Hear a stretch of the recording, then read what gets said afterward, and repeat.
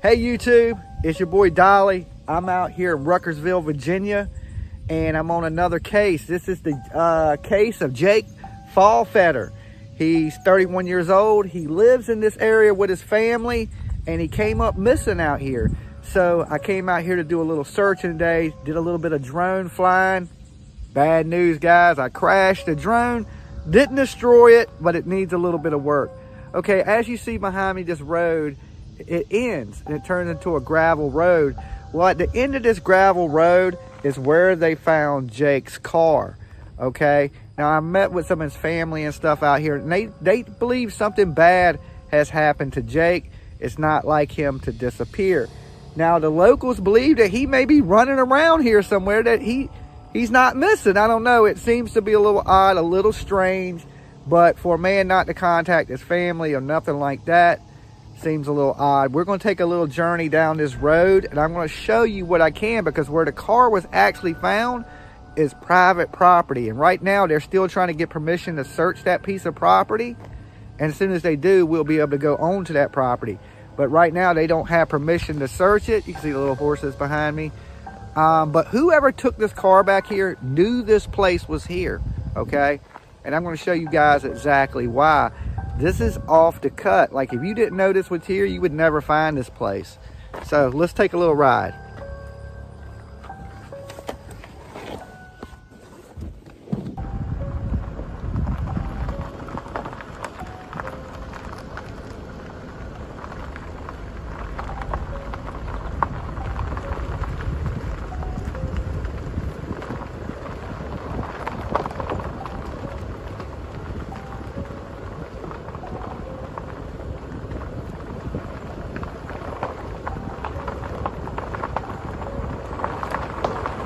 So you see, this is a long gravel road that goes way back off into the woods. There's not very many houses back here, just a couple.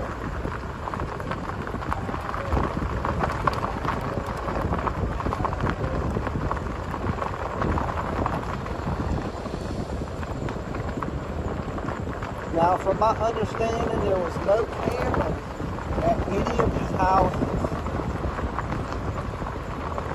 Okay, now here's where we get back here a little ways.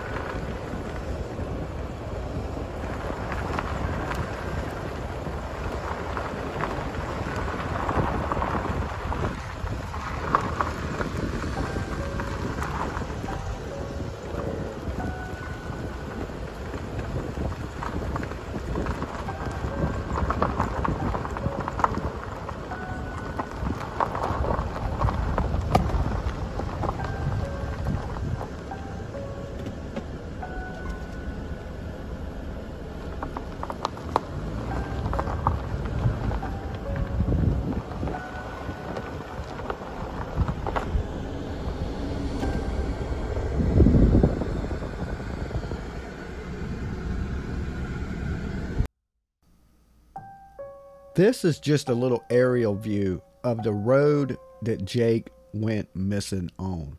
Now this is where you see me stop the car and it goes forward. Now this is private property. That's why I could not drive on this property.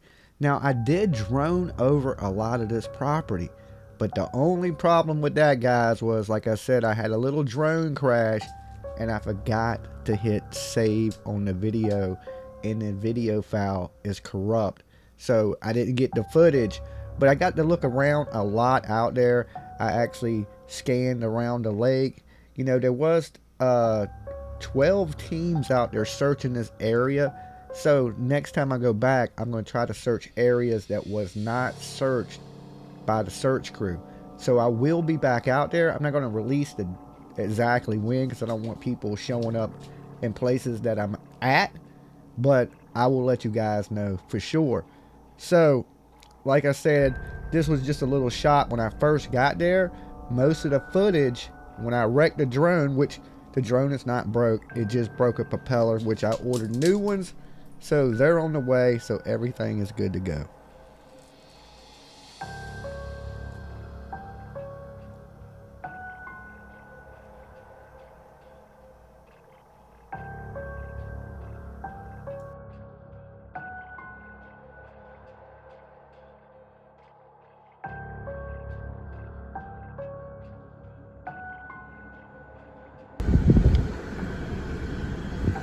Now, as you see,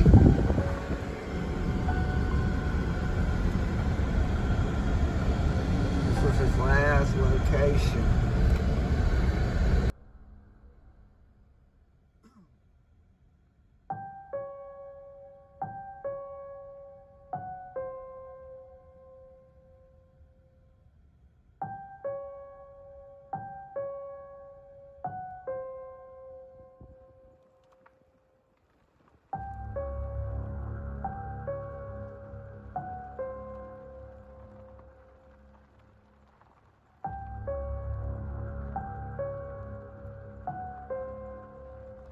I'm still on Wheel Drop. This is the road where Jake went missing.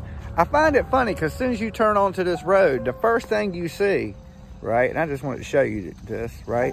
I don't know how good these signs do, but it says, warning, neighborhood watch. Report suspicious activity. The crazy thing is, none of these cameras, none of these houses out through here have cameras, okay? So you really ain't catching nothing. I mean, if you see something, you could possibly report it, but nothing was caught on camera. So Jake came down this road, his car came down this road. There is some trail cameras, and there probably is some stuff the police know a little more than we know right now, or well, at least I know. Well, and I've spoke with the family, and I pretty much know what they know. Still a lot of unanswered questions. Did he come back here and drop this car off, or did somebody else come back here and drop this car off? Hopefully, I'm praying that he dropped this car off and he's off somewhere and he's just trying to lay low for some reason we don't know about. If that's not the case, then I feel like something bad has happened to Jake. But we're gonna keep looking for Jake, asking questions. I found out a lot of stuff just hanging at the gas station in this little corner store, and we might go up there for a few and just kind of hang out. I get a lot of information like that just from the locals and the people in this neighborhood.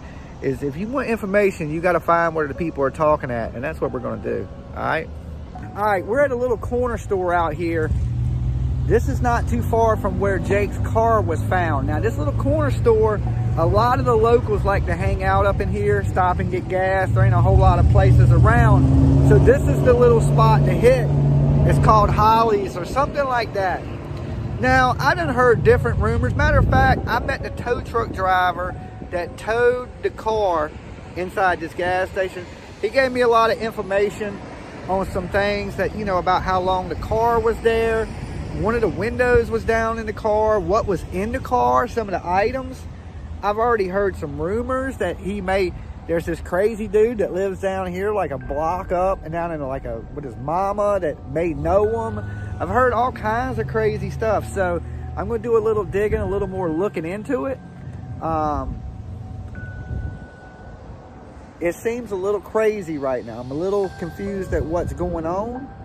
Is this man been kidnapped and that car been dumped?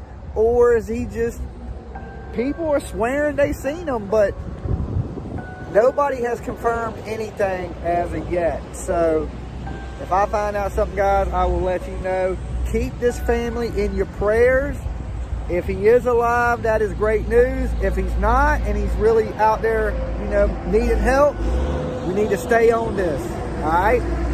So like I said, this is the little corner store that, you know, this is the only place to get gas for about, I don't know, 10, 15 miles. So it seems like everybody stops here. Everybody comes in, all the people that live through here. So, as a matter of fact, it seems like they talk about him a lot. So you can just go into the store and you'll hear people just standing around talking about the guy missing. Hey, you heard anything about the guy missing? So I was just sitting around listening to people earlier of what they were saying. So I was just hung out in the store just listening.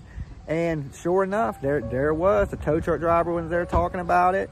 Some of the local women around here were in there talking about it. So it's the talk of this little town right here. So first time I've ever been here. Pretty wooded area. You seen as we drove down back there. All gravel, all heavy, thick woods. Like a needle in a haystack for sure.